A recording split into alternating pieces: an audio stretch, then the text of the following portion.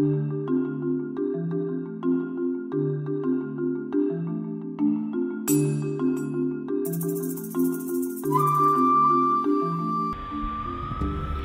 your markers, crayons, or colored pencils, and let's do a positive action activity with Miss Shema. Here we go. Humility means the ability to consider others ahead of self. We're going to color and post this week's activity using the word humble, with each letter standing for a positive action. Be honest, upright, modest, big-hearted, loving, and empathetic. And then check each positive action when you do it this week. Be courteous.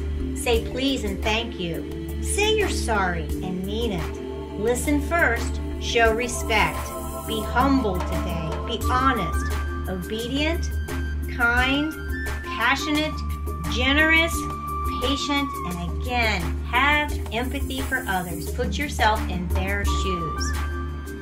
Take your positive action activity and add it to respect with positive core values to help us unify our community.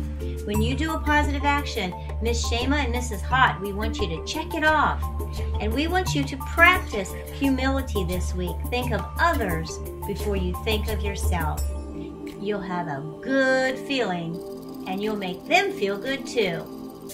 See you next week, and remember, grab a sibling and let's color together. Let's see which positive action Shema did. Say please and thank you. She said sorry. She is honest and shows respect and has empathy for you. You can too. Beautiful.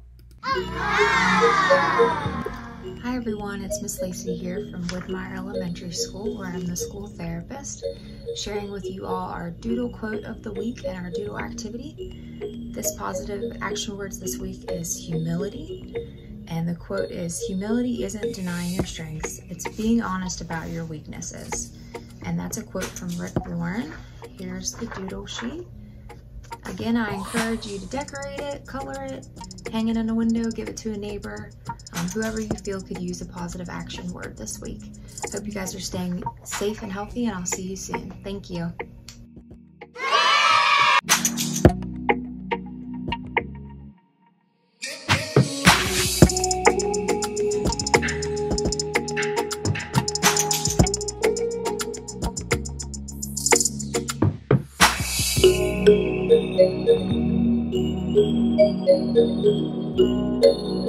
Thank you.